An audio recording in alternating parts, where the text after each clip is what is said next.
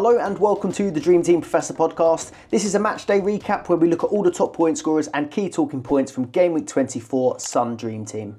Liverpool won away at Brentford 4-1, but at what cost? Potentially 3 injured strikers.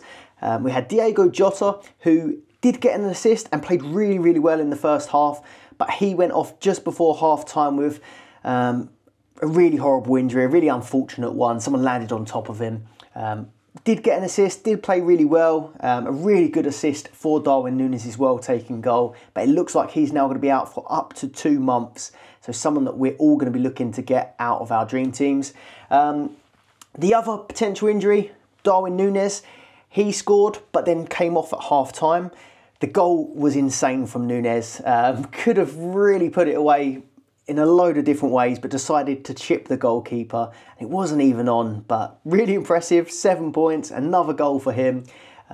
But taken off at half-time, maybe a bit of a precaution. Apparently he felt something, but now there's rumours circulating that he could end up missing the Carabao Cup final. And then Salah is the other one. So Salah was actually on the bench for this game. So a lot of people decided not to bring him in. Some people did. 23% owned in the top 1K. He came on for Diogo Jota, who obviously picked up that injury, and then he went on himself to get an assist for McAllister's goal and then grab a goal himself. So Salah is well and truly back, but is he? Apparently there's a few pages online that are saying that he might have aggravated his hamstring injury as well. So we're waiting for a few more updates on Salah and Núñez. Jota's definitely out, but we're just waiting to hear what, any extra news on Salah and Núñez, because Klopp done an interview today, but really didn't mention it too much at all. It was more of a wait and see. So Alisson was out for this game. He had a hamstring injury. So Kelleher come in goal, got 4 points, 5 saves. You also had Connor Bradley coming back from his compassionate leave. He started this game, finished with just the 3 points, but again was really impressive, looked really lively, had a really good shot in the first half. I can see him doing pretty well. And then Robertson started on the other side, someone who I brought into my team. He got 5 points, 7 player performance marks, which ended up with 1 bonus, but he was just 1 player performance mark off finishing with 3 bonus, so that would have been great. 4 tackles in this game as well, so a couple of extra points there. Luis Diaz played well this game, got an assist, 5 points. And then Gakpo came off the bench, grabbed the goal and an assist after coming on at half-time. He might be someone that you might want to look at as maybe a Jota or a Núñez replacement, but he's not someone that I've been very keen on when it comes to Dream Team. But a goal, assist, 10 points in this. Virgil van Dijk at the back, just the 4 points.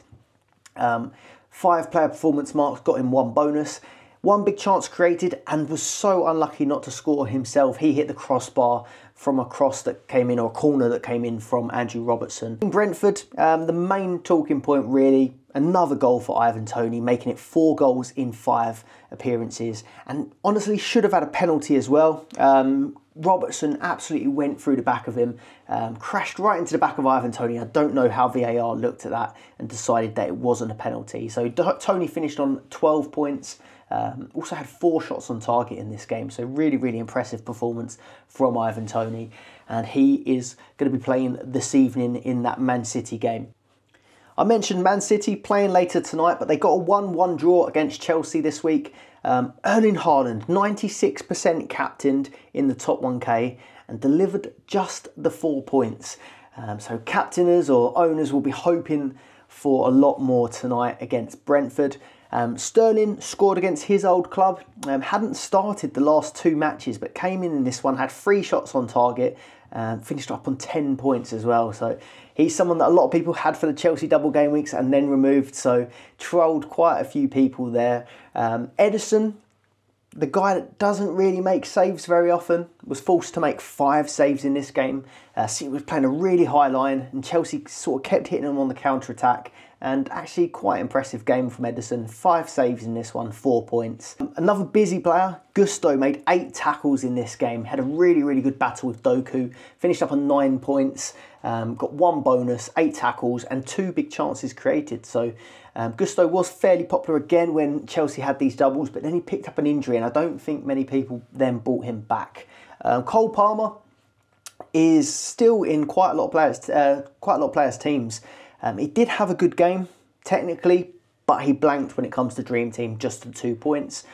Jackson for Chelsea, 9 goals, 3 assists. And then Kevin De Bruyne actually finished on 5 bonus points. So maxed out the bonus, 8 points. He had 8 successful crosses when I was checking the bonus points on Dream Team. So again, a really good performance from De Bruyne. Just Haaland couldn't put the chances away in this one. I think I read that this was a match where Haaland had his most XG without scoring since playing for City. Rodri, clutch goal, 12 points. He only scores big goals. 3 bonus points, 1 shot on target, and 3 tackles in this game. So I keep doing this sort of comparison between Doku, Rodri, Bernardo, but Rodri's had a really good performance in this one. Doku, just the 5 points. Gusto dealt with him really well, actually. He did have quite a few chances, like dribbles, but never really had that end product there. A little bit disappointing. And then Phil Foden also finished on 5 points. And Foden was unlucky. He was 1 player performance marks off of getting 3 bonus points. And if you like looking at how the bonus is all broken down on the screen here, ffstuff.co.uk, their match centre has a great breakdown of not only just the points, but the player performance marks. There's an alternate view, and you can see why players got the bonus that they did. Kyle Walker, corruption assist. So he just sort of smacked the ball into the box, rebounded off a defender, and then it was Rodri that then put the shot away, and Walker's ended up with an assist. It's in the, well, it's sort of in the rules.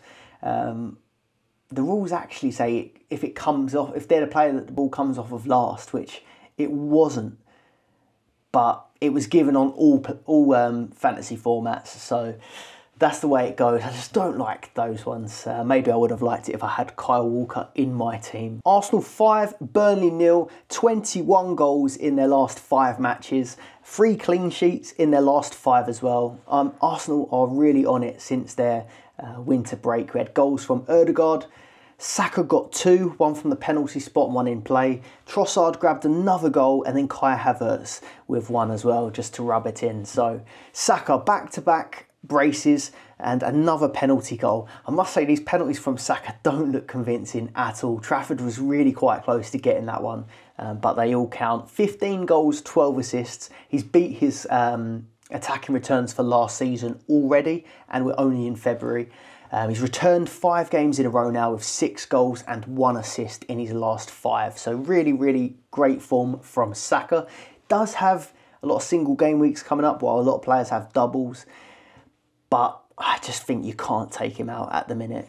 Still to play for Arsenal as well. Porto will be tomorrow, so we might even have more goals from Bukayo Saka. Ødegaard followed up his 2 assists last week with a goal and an assist in this game. 12 points for him. 8 goals and 8 assists in total for the season. So he is really finding his form now. We did mention a couple of episodes ago that his attacking returns aren't quite what they were sort of last season. But he's returned, 2 assists last week and a goal and an assist in this one. So maybe he's getting back to his goal scoring or assisting form. Kai Havertz, 6 goals, 3 assists now with this one. And then Trossard, he won the penalty for Bukayo Saka, so grabbed an assist there and also scored his 9th goal of the season. So Trossard is in really, really good form at the moment. Scored 3 matches in a row, and he's got 4 goals in 5 games. One that's a bit out there, Kivior, playing at left back while Zinchenko is out injured. Zinchenko, I think, isn't available for tomorrow either. Kivior's got 2 assists in his last 3 matches now, so he is finding his feet now in the defence, even though he isn't really playing in his natural position. Gabriel, 10 points. The Arsenal centre-backs were popular for this game week, so 10 points for Gabriel, just the 1 player performance mark off of getting 3 bonus points. And then Saliba, just a 7 in this one, just a casual 7 points for Saliba. And then Ben White, 1 bonus. And then nothing for Declan Rice after his really good performance last week against West Ham. On to another 5-0 pasting, and this time it was from Brighton against Sheffield United. Sheffield United have been so poor. They've conceded 5 goals 5 times this season, and even had the 8-0 loss against Newcastle. It really was poor. And after the Holgate ridiculous, horrible challenge, everything went downhill. So starting off with Pascal Gross. Really impressive game from Pascal Gross, and he's been brilliant on Dream Team so far this season. 12 player performance marks in this one got him the maximum bonus points. He got an assist, he had shots on target points, 2 big chances created, and that's him on 5 goals and 12 assists for the season now with 36 bonus points. 4th highest midfielder in the game, and he's on penalties, free kicks, corners, everything. So he is one to look out for with this FA Cup double game week coming up next week. And of course Europe is back for Brighton soon as well. So double game weeks galore for Pascal Gross if you decide to get him in. 3 double game weeks in a row now. Matoma, 2 assists, 7 points. He's back with a bang. 7 points, 4 player performance marks. So it was a little way off of getting bonus. But he might be back on the radar now. And then you had a Dingra with 2 goals in his first game back from AFCON. 3.2 million he'll cost you, and scored 15 points in this game. That was his 7th goal of the season. Buonanotte, 3 goals in his last 5, flying all over the pitch here. And then Dunk, an unlikely goal contribution from him. He's actually on 3 goals, 1 assist for the season, which is not bad at all for a centre-half. 11 points in this one. And an accidental rainbow flick and back heel, if you can find that video clip on Twitter. Pervis Estupiñán. He has been useless. I've had him in my team ever since he got sort of 3 hauls in a row since coming back from injury, and he's done absolutely nothing since the minute I put him in. And he just keeps finding a way to stay in my team, as I've had sort of 2 injuries a week for the last 2 weeks now, it seems. I'm going to have to get him out. He's out of form and he's out of favour. He came on for just 9 minutes at the end after Brighton took 2 defenders off for different players, so he wasn't even anywhere near first choice. Like I said, Sheffield United, terrible for conceding. 65 goals they've conceded so far this season. That's 10 more than Burnley, who are the 2nd worst defensive record in the Prem. So if you see Sheffield United up next, they could be a great one to target. I think they've got Wolves up next. And I think Arsenal are not that far away either. Let's have a quick look. Fixtures: Wolves, Arsenal, Bournemouth, Man United. So it could be a case of going for Juan Neto, Saka, Solanke, and then Højlund. Just pile on, attack Sheffield United, because they cannot defend. Newcastle 2, Bournemouth 2. Anthony Gordon now on penalties without Isak and Wilson available. Put one away. Fabian Schär won the penalty by being pulled down in the box, so he's ended up with an assist in this one. Dubravka should have an assist really, because his howler was terrible that set Solanke up for his goal. That was Solanke's 16th goal of the season. He's on 5 assists as well, so doing well for attacking returns. Only Haaland, Pedro and Salah have more goals in all competitions than Solanke when it comes to Dream Team. He has a double coming up as well of Man City and Leicester in that FA Cup weekend. And in game week 27, he's got Sheffield United and Luton both at home. So Solanke might be someone you want to keep an eye on. Last one, Bruno Guimaraes. 3 bonus points in this one, 10 player performance marks. So he wasn't even far off of getting that 5 maximum bonus again. He's been incredible for bonus. I was kind of hoping that he would have picked up a booking in this game, because he's on was it 9 yellow cards, so if he gets the 10th, he'd be suspended for 2 matches. So I kind of wanted him to be suspended for the Arsenal game up next, but didn't happen. He's available for Arsenal, but just be careful. If you are looking to get Bruno in your team, he's 1 yellow card away from missing 2 matches, so I really don't think it's worth it. And I'd be very surprised if he does get through that Arsenal game without picking up a yellow card. Man United 2, Luton 1. Are we sleeping on Rasmus Højlund? He's grabbed a brace against Luton, 9 returns in his last 6 games with 7 goals, 2 assists. And now for the season, he's on 13 goals, 2 assists. So I think it's fair to say Højlund has arrived. 15 points in this game. And he's got a double game week of Fulham at home and Forest away next. So let me know in the comments below if you're considering bringing Rasmus Højlund into your fantasy teams. He had Garnacho with an assist for one of the Højlund goals. And I'd actually like your opinion on this one because I was arguing with the boys on the Dream Team Tonic about it. I think that Højlund meant that. Garnacho sort of with the shot, it was going towards Højlund, and I think he turned his body into it and purposely put it in. But I was arguing with Tony. Tony thinks it wasn't. He knew nothing about it. But let me know what you think. Garnacho, 8 points, 2 goals and 1 assist in his last 3. So again, maybe someone to consider. Not one that I think I'll be going for. Bruno Fernandes. He's going to bug me all season. But he's been very consistent recently. I had him in from the start. I've had him in twice, I think, so far this season. Each time he sort of blanks and falls in price. But he has been consistent lately. 5, 7, 5 and 7. And then an 11 pointer in his last 5 matches. So he is in good form. It's just not really in the shape of goals and assists. Like this game, 5 points come from 2 tackles, 2 shots on target, and obviously the 2 appearance points. So yeah, he has been scoring consistently, but you just kind of want to see those attacking returns from him. Dalot with 6 points. He's in good form at the minute, and maybe if you are liking the look of that Fulham home, Forest away double, he could be a good option because you had Luke Shaw go off injured, and also Wan-Bissaka's out injured at the minute as well. So they are really struggling for those sort of fullback positions, and Dalot is quite offensive. He ended up with 3 bonus points in this match.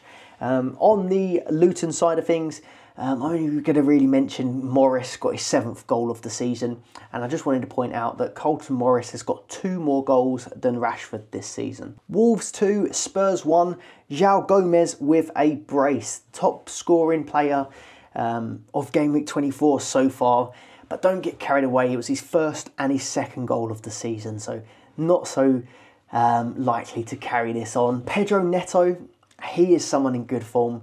Got a great assist for the winning goal. 13th assist of the season and 1 bonus point, 6 points. A really good option for this upcoming double game week. I quite like Hwang as well, but he didn't really do it in this game. But I do think he could be a good option on penalties. And it is a nice double game week. Sheffield United and Brighton next week. Sarabia, 2 goals, 10 assists for the season. So Sarabia and Neto both racking up the assists in this Wolves squad. Like I said, Hwang started but blanked. I still think we're going to see some good performances from him coming up though. You had Ballon Dawson with 3 bonus points at the back. Dawson, always an attacking threat with those headers. Finished with 8 player performance marks, 3 bonus points. But someone that out-bonused Dawson was Emerson Royale, who somehow ended up with the maximum 5 bonus points, 9 points in total. He won 5 fouls and had 90 plus pass percentage with 3 interceptions. If you're interested in how those bonuses get broken down, the reason he was actually playing though is because Pedro Porro is out injured. I think they think that could be a couple of weeks, and then Udogie is also injured. So both fullbacks out currently for Spurs. It was a disappointing one for them. Son was back starting, but just finished with 2 points. Kulusevski grabbed his 6th goal of the season, but Spurs blank next week, so we aren't going to want to be targeting these Spurs players. Aston Villa 2, Fulham 1, 2 shots on target, 2 goals for Ollie Watkins. That's 15 goals, 14 assists for the season, and he's the 4th highest striker on the game at the time of recording, which is before Man City, before Liverpool's Luton match and before Arsenal's Champions League game. He could have had an assist as well, so he's already got 14 assists. He almost had another one. He had a sort of glancing header that went to Moreno, who scored. So again, Moreno is just such an attacking threat, but didn't quite happen for him in this one. He was offside by barely anything. Bailey struck the crossbar from range, really good long shot. He's doing well for attacking returns himself as well, but only finished with the 2 points, but could have been much different if it was a little bit lower down. Douglas Luiz, who's been impressive this season on a number of formats, got 3 bonus points. He's on corners as well as pens, which really helps getting these bonus points in terms of like successful crosses. 24 bonus points, and he's just outside the top 10 defenders. He was in 11th at the time of sorting this out, so really impressive from Douglas Luiz, who is someone that we sort of think of as a more defensive player. Moreno, like I said, unlucky not to score his own goal. Not an own goal, an actual goal. Playing a lot more advanced than Matty Cash. So you had, obviously, Pau Torres and Lenglet playing centre-back because they've got quite a few injuries. Moreno and Cash, we expect them both to be quite attacking, but actually Matty Cash was playing quite a lot further back than Moreno. Moreno was that guy that had the licence to get forward. And if you're interested in that, always go on SofaScore and look at their heat maps. You can look at the sort of match reports, and then if you click, it will tell you the players' average positions and show the heat maps. But Moreno was replaced by Digne in the end, so maybe there'll be a little bit of rotation come European fixtures. And then from Fulham, just Muniz, Rodrigo Muniz, 4 goals in his last 3 games, 10 points, taking his chances. And then Anthony Robinson, I think he was at fault for the first goal with a poor throw-in that Ollie Watkins ended up stealing or scoring from. But he did grab his 6th assist of the season. Nottingham Forest 2, West Ham 0. Moyes under big pressure. Wanye with the first goal and Hudson-Odoi with the second. Wanye's on 6 goals, 2 assists. Hudson-Odoi obviously returned in this one, but Anthony Elanga was pretty impressive. 5 goals and 7 assists for the season. And then you had a Dominguez assist. It's 3 losses in a row now for West Ham and no wins in 8. So Moyes is feeling the pressure. James Ward-Prowse managed 3 bonus points, but there wasn't really much impressive to point out in terms of Dream Team in this match. So 6 points for Ward-Prowse, 10 player performance marks. But I don't think I want to be picking any West Ham players until they get their form back. I think a lot of it does revolve around when they can get Paqueta back. Bowen again, 3 points. He's just dropped completely off form. And then Kudus with 2 as well.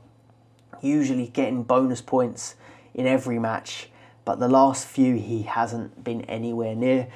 Calvin Phillips as well with a red card. It just hasn't happened for him since he's gone to West Ham, but he still probably will end up in the England team. Areola with 6 saves. That's about as good as it gets from this match. 4 points for Areola. And then the Monday night match. Everton 1, Crystal Palace 1. Again, not really much that we'll take in terms of Dream Team from this game. You had goals from Ayew and Onana. That Ayew goal was really good from long range. Mateta and McNeil got the assists. Garner's Everton's highest point scorer at the minute. He got 6 points in this game. 8 player performance marks, got him 3 bonus.